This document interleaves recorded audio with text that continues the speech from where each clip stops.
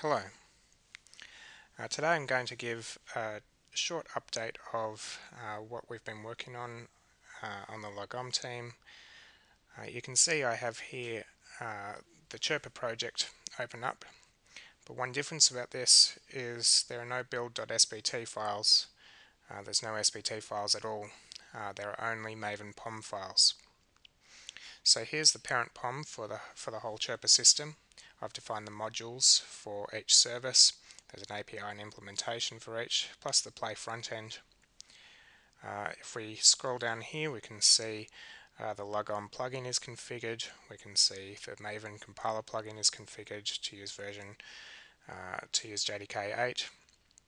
And like a good Maven build, we've configured plugin management and dependency management to ensure that versions are managed in one place and not in each service individually.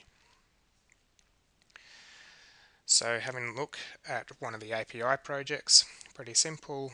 It's just got a dependency on the Lagom Java DSL API. You can see here the Scala binary version is there. There are possibly some things we could probably doubly publish everything to remove the binary version, but I don't think we're going to do that.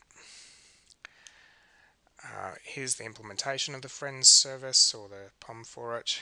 You can see we've got a dependency on the Friend API. We've got a dependency on the Lagom server.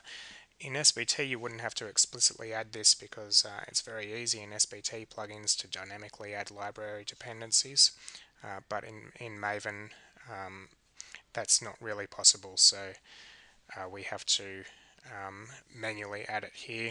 The persistence library is added.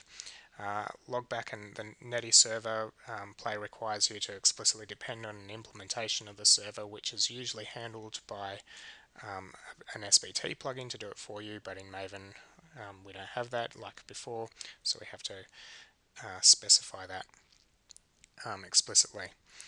And finally, we've configured the Lagom Maven plugin down here to say this is a Lagom service, and Lagom is going to use that to work out which Maven modules are services that should be run. Similarly, activity stream depends on the APIs of the other projects, and it's a service. Here's the Lagom front end is written in play. It doesn't actually have any dependencies on Lagom, it just depends on play. We've added some play dependencies, some WebJars dependencies. We've configured the Lagom Maven plugin and told it that this is a play service. It needs to know that because it needs to run the play services slightly differently to a Lagom service. We've added the 12 plugin, Scala plugin, and this is to the Maven front-end plugin, which runs Node to be able to compile our React JS files in the front end. So let's try and run this. I'm going to run Maven, Lagom, run all. So a lot of this should be familiar from the SBT plugin. You can see it started Cassandra. It's also going to start the service locator and service gateway, and then it's going to start each service. Now, it's compiling each service first, so this is quite noisy because Maven is quite noisy, and it's not easy for a user to control this. Maven also doesn't provide very good incremental compilation support, so it's having to redo a lot of things every time, which slows down things a little bit. But now it's started all the services. You can see the familiar services started message, and we should be able to use our Chirper system now. So here we are. I've written some tweets already, chirps, and you can see that's working. Okay, so one of the big features of Lagom is hot reloads. So let's see, and it's also one of the harder features to implement with a build tool. So let's see if we can modify the chirp service and see if that will reload. So you can see here I've just added some code that will print out each chirp before it sends it down the WebSocket. We'll go to, and you can see it's already detected that change, so when I saved in IntelliJ, it's recompiled and reloaded the chirp service.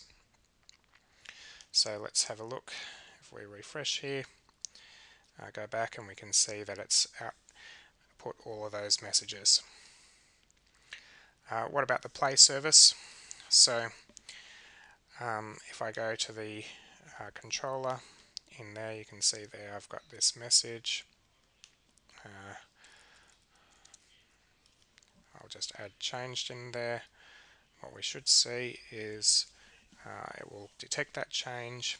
It's got to run all the node stuff to do the React.js compiling again, which is a bit slow, but it does reload.